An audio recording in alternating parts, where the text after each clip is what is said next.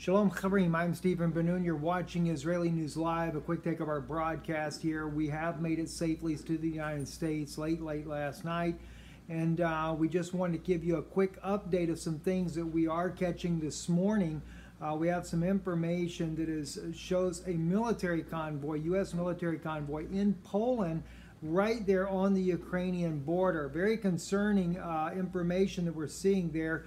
Especially in light of the fact that the Senate has passed these new sanctions against Russia, which the Russian government is considering this as an act of economic war. I do want to make that clear. They call it an economic war against the Russian Federation, what the Senate has actually voted to do.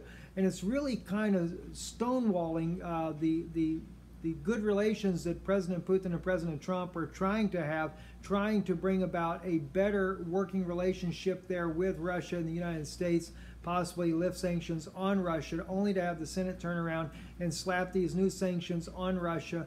That was also in a bill that was sanctions against North Korea as well as Iran.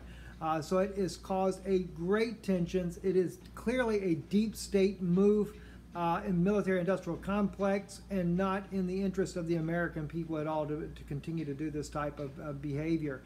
It seems that we are definitely plunging the United States towards war with another superpower, and even though the United States may have the upper hand with NATO, this latest actions by the U.S. Senate is also against many of our European allies, and that's not going over very well with them. Again, it's all about the gas and the oil when it comes down to it.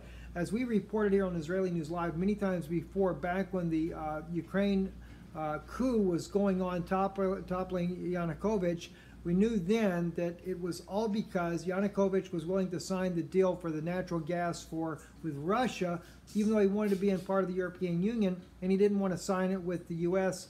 And their allies there because he knew it would cost the people a lot more.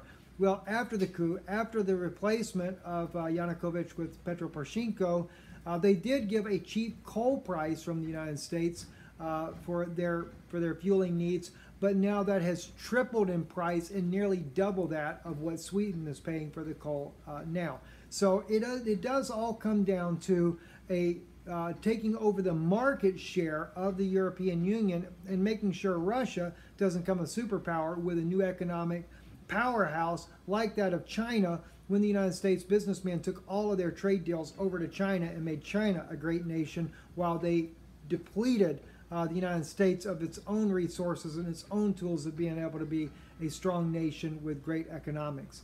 This is something that President Trump has tried to turn around, but it doesn't look like it's going to be possible. I'm Stephen Ben-Nun. You're watching Israeli News Live. Again, just a quick take of our broadcast.